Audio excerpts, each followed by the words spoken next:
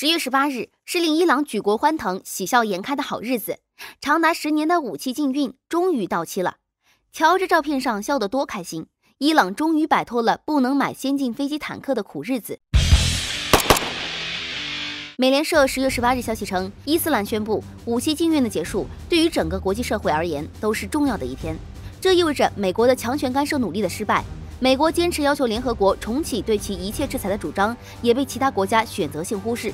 这是多边主义、世界和平与安全事业的伟大胜利，着实不易。与之相应的，美国情报部门2019年所做预测，也在顺应时势的前提下进一步成为现实，几家欢喜几家愁的现实。部门预测，一旦禁运结束，伊朗将尝试从俄罗斯购买苏30战机、雅克130教练机以及 T90主战坦克，这3款都是服役中的成熟武装力量。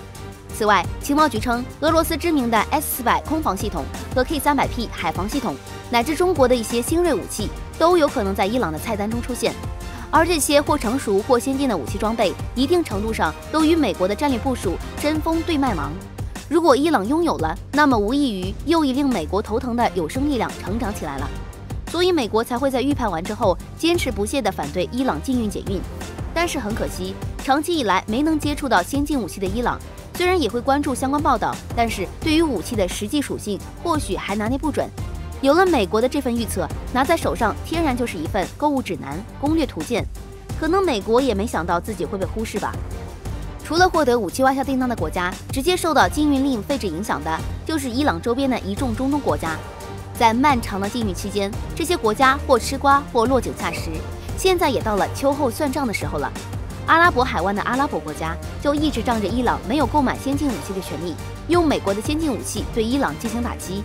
没有对等外国武器的情况下，伊朗就研制出了本地弹道导弹，对对手国持有的美制防御设备进行猛攻。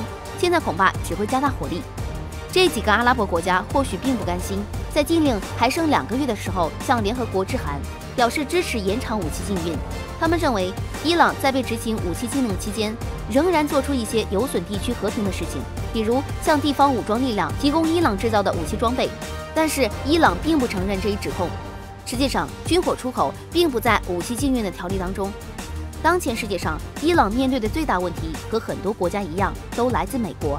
今年年初，美国按照自己的想法将伊朗高级将军暗杀的那一刻开始，两国关系就几乎失去了缓和时机。